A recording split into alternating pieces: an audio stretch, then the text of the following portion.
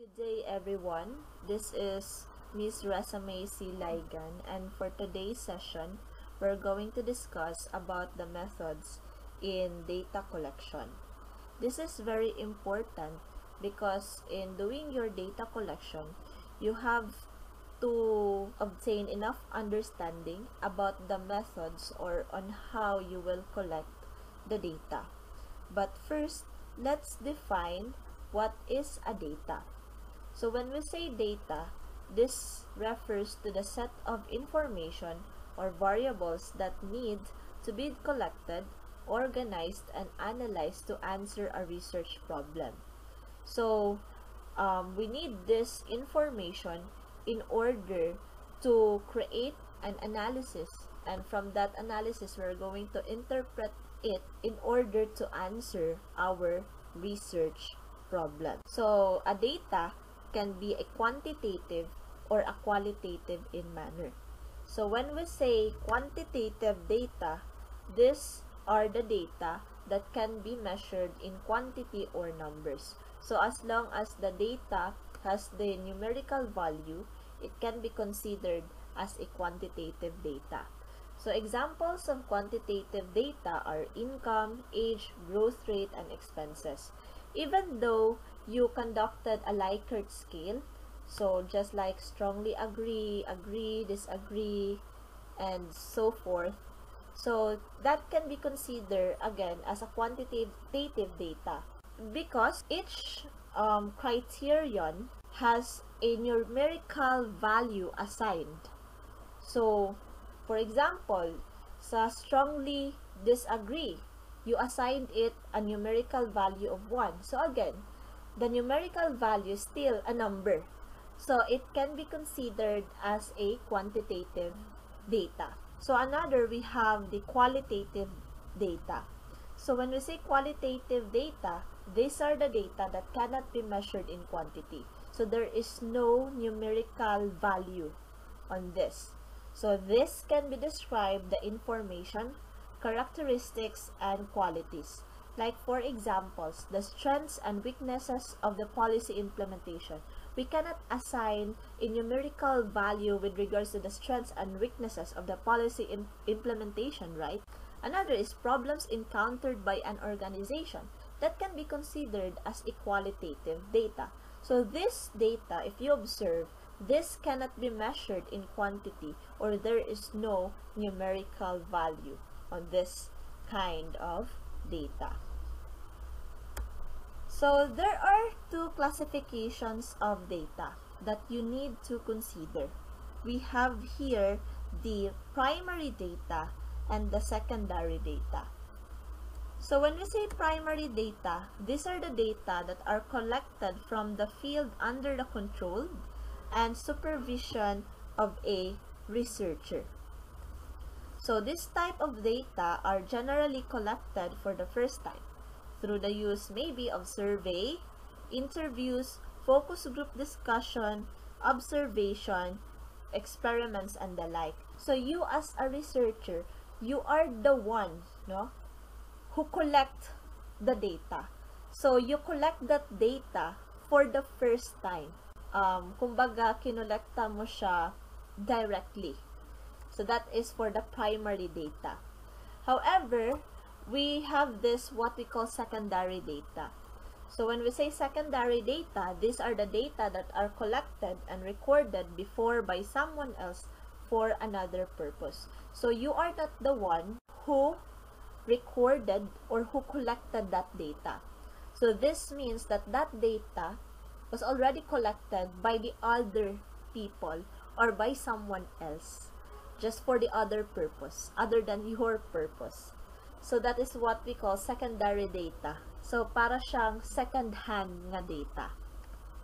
So these data are being reused and usually in a different context.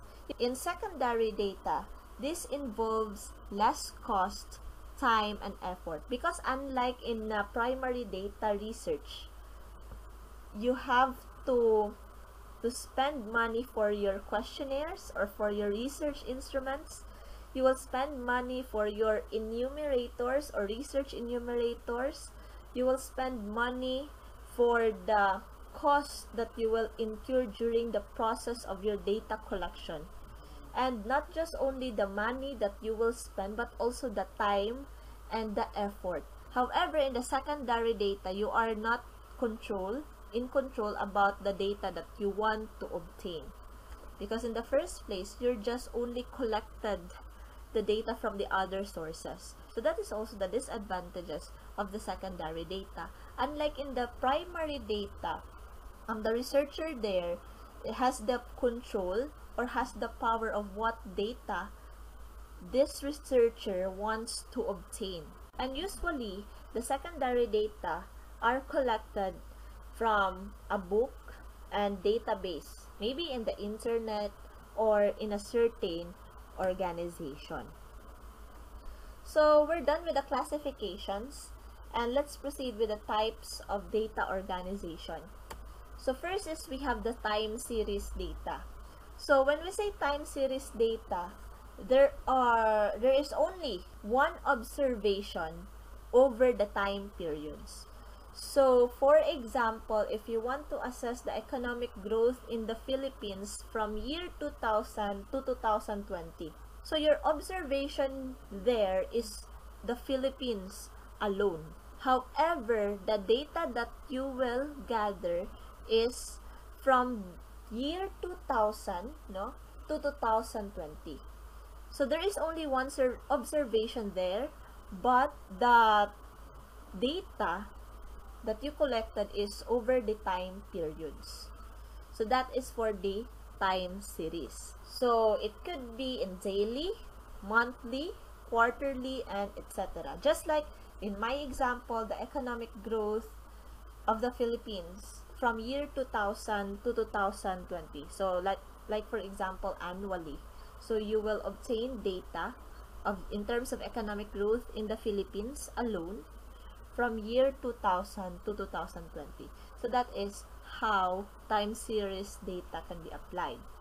So another is we have the cross-sectional. So unlike with the time series data, in the cross-sectional, there are various observations across individual entities, but there is only a one period of time or at a one point in time. So for example, you are going to assess the economic growth of the countries around the world in year 2020. So there are different observations or different individual entities. We have Philippines, we have Japan, China, and all other countries. But there is only a one period of time, and that is only in 2020. So you will get the data of the economic growth of each country in year 2020. So actually this can be applied, the cross-sectional design can be applied usually in primary data if you are going to collect data just only in a single point of time. So there are different respondents, different individual entities, but you collected the data only this single period of time, and that is what cross-sectional design means or cross-sectional data means. So another is we have the panel or the pooled. So this is the mix of time series and cross-sectional data, by which in panel data there are observations across individual entities over the time periods. So it's a mix of time series and cross-sectional data. So for example, you want to assess the economic growth of each countries around the world from year 2000 to 2020. So you have different individual entities, right? So you have Philippines, China, Japan, and all other countries. And also the time period does not only focuses on one period of time, but it talks about 2000 to 2020. So that is how panel data works. So that is what we call panel, sometimes is called longitudinal. So different observations across individual entities over the time periods. So now let's proceed about what is a data collection? So, when we say data collection, this is a way on how you gather the data for a particular purpose from various sources that has been systematically observed, recorded, and organized. So that is why, no, when we say the word systematic, so it involves process. So data collection is also a process by which the researcher collects, records, and organizes the information needed to answer the research problem. So it's systematic. It involves process because you cannot record a data without collecting it. And you cannot organize the data without collecting it and recording it. So you have to take note that the methods of data collection depends on your research problem. So that is why in order to make use of the data that you are collected, you have to base your instrument or the data that you want to collect in your statement of the problem. So why data collection is important? Because it has the purpose. So its number one purpose is to gather necessary information for a specific purpose.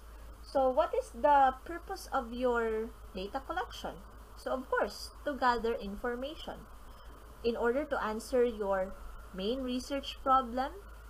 And another is to keep data and information gathered on a records. And that data will serve as basis in making decisions about the important issues. And also to pass information on to others. So here you are going to report or to share your findings based on the data that you've been collected. So of course, you have to consider the following important information for your data collection: your research locale or the area where you conduct your study or the focus area of your study. Another is the target respondents. Actually, this is very applicable when you do the primary data research. So in target respondents, this refers to the individual or group of people that you want to participate in your study.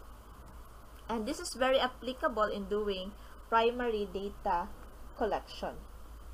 And also, you have to consider the sampling procedure, which is also applicable for primary data. So when we say sampling procedure, this refers to the procedures on how you conduct sample to your participant.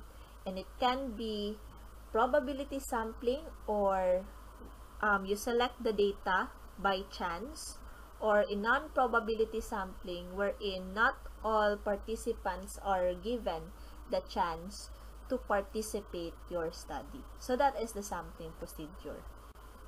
And as a researcher, you must consider the following questions in conducting data collection. Number one is, which data to collect? What data are you going to collect?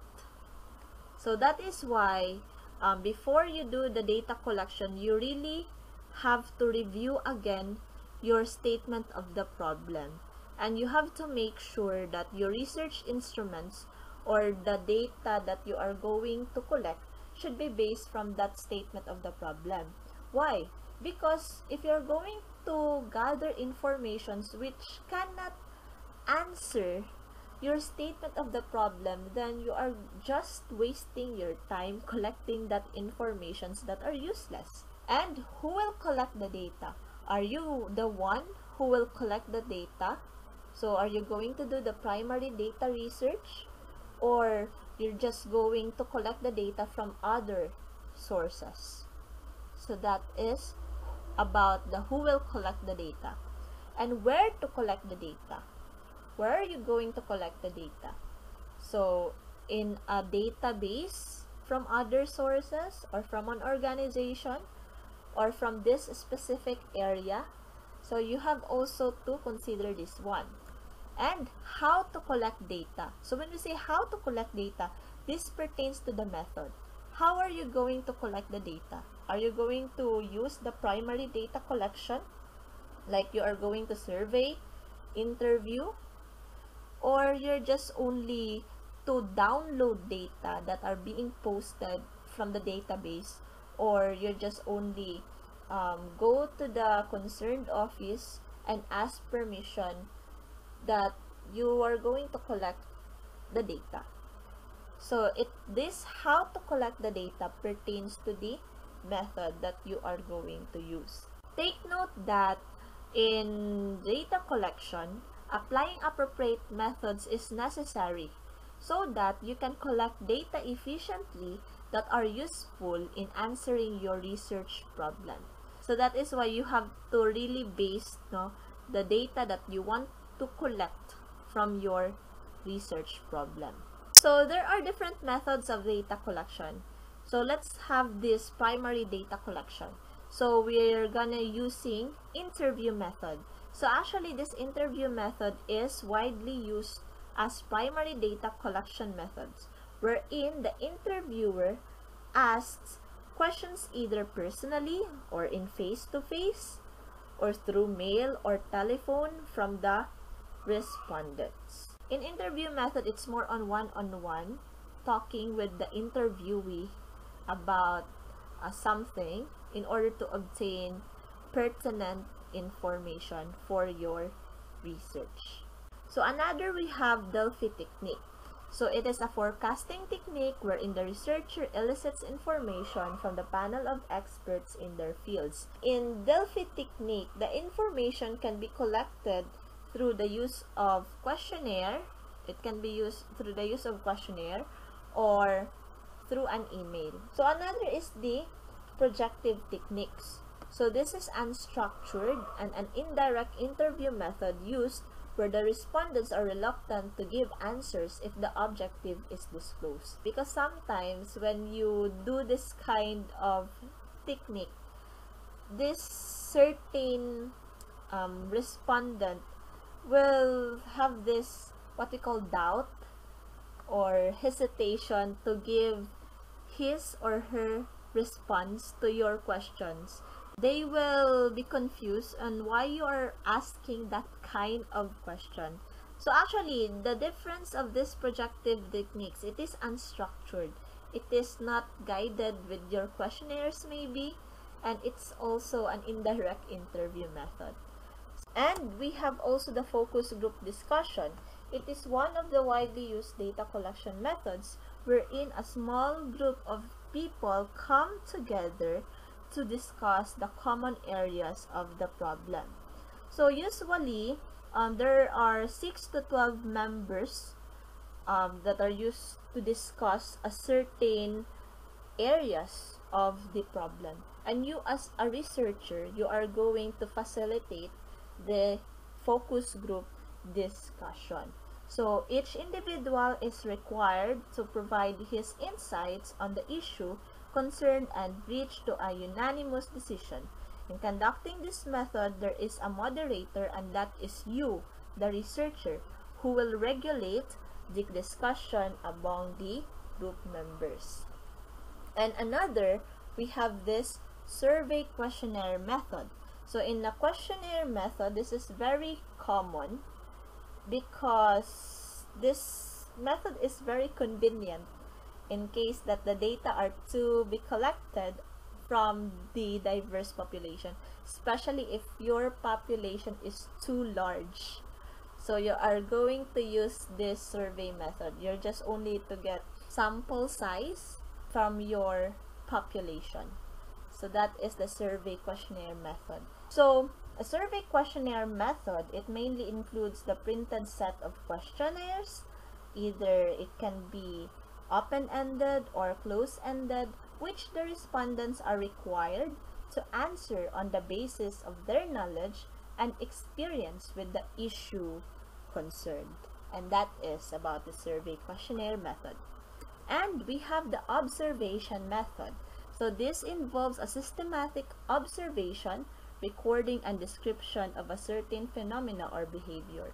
The observation method is conducted by a researcher, wherein the researcher is going to observe the place or the behavior of these people, and maybe the researcher will get a checklist or will bring a checklist as his or her instrument. Then This researcher will be going to check if this phenomena has been observed or not. So another is we have the secondary data collection. So this is applicable, these methods are applicable for the secondary type of data.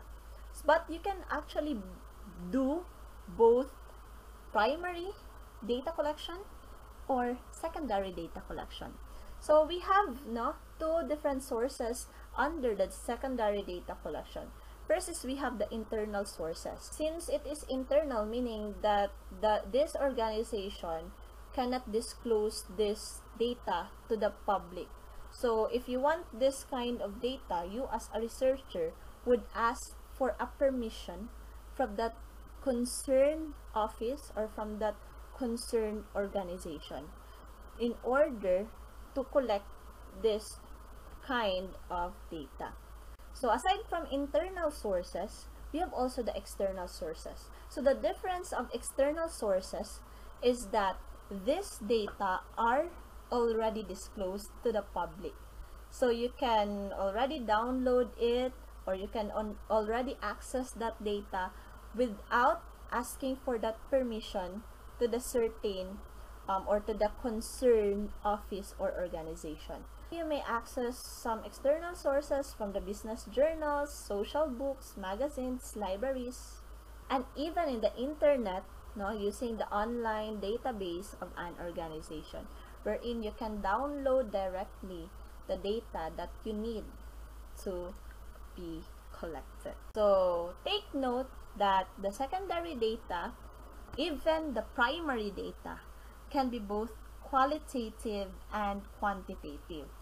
So for the qualitative data, it can be obtained through newspapers, diaries, interviews, transcripts, and etc. However, the quantitative data can be obtained through a survey, financial statements, and statistics. So let's proceed with the variables.